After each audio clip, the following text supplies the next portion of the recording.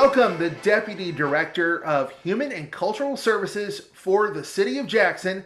David Lewis is here. Hey, David. Hey, Paul, how's it going? Thanks for having me back.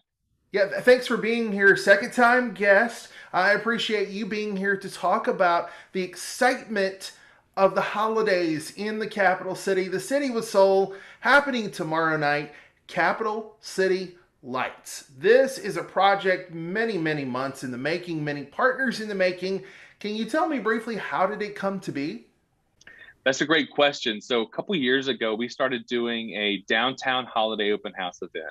This is in partnership with like Team Jackson, Downtown Jackson partners, a couple of downtown groups. At the same time, the Department of Archives and History was doing their Christmas by Candlelight tour. We've been trying to align those for years. Last year, due to the pandemic, we couldn't do anything. And this year, we started early. That's always the key for holiday events, is to start early, even though it seems crazy.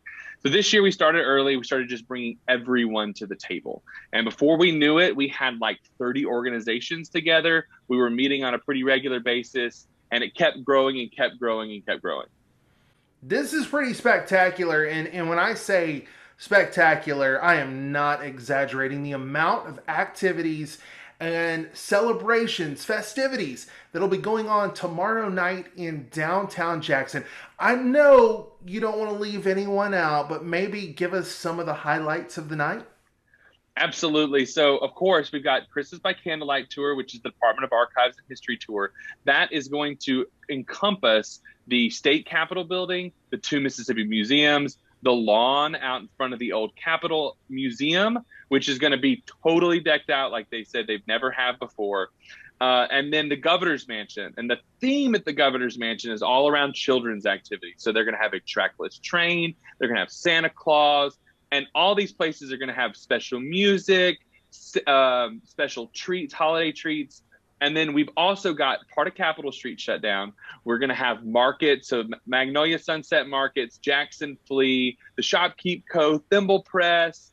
They're all going to be offering holiday shopping. So it's going to be a great opportunity to come down and start getting a head start on that shopping as well tomorrow night. But the celebration continues. It goes all the way down Capitol Street towards Lamar Street, where you'll see a little bit of some of what are your favorite aspects of the Christmas parade was. We can't do it this year, but we'll have a lot of those first responder vehicles out with the lights on, and kids can come and take their photos with the fire trucks and the police cars. We're going to have vintage photos of downtown posted up on some of the storefronts.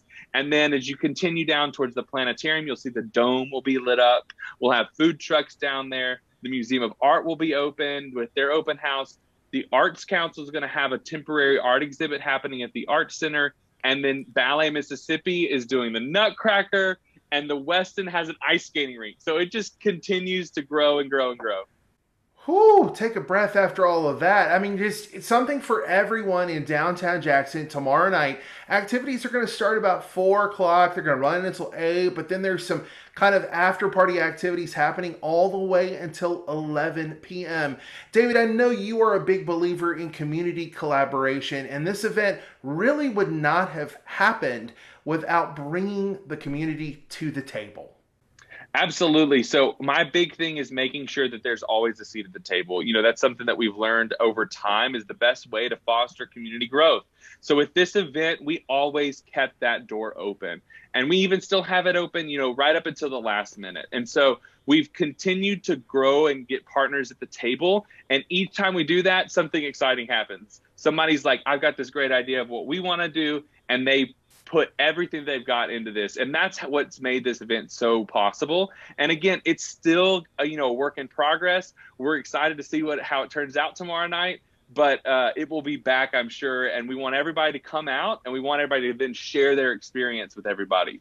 So, David, earlier this week, a press conference was held to kick off the city's Bicentennial, 200 years and 13 months worth of celebration. A lot of festivities happening throughout the year, and a chance for Jacksonians to celebrate. You're also the chair of that Bicentennial committee. Give me a snapshot of what we can expect over the next year. Well, as we started to prep for this celebration, we knew that we were still dealing with a pandemic and there's a lot of fluidity. So we didn't want one big moment that might have to get shifted around. Instead, we looked at the dates of the celebration. And the way that that structures, or really how the city was laid up and the state, did their thing to set up the capital city, it's actually about 13 months between when they said, here's where it's going to go, and here it is. And so we said, let's take those 13 months. Let's just create an opportunity to celebrate all of our existing events as they are, not try to create something new, but celebrate what we have and who we are.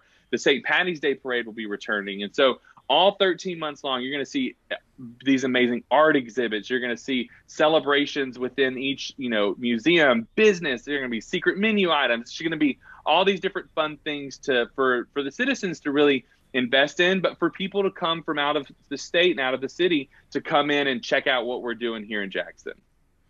It's going to be an amazing year and an amazing event tomorrow night. Capital City Lights in downtown Jackson, 4 until 11 p.m. What a night to celebrate. We'll put links in our show notes. David Lewis, thank you so much for being here today. Thanks for having me, Paul. Talking about my city.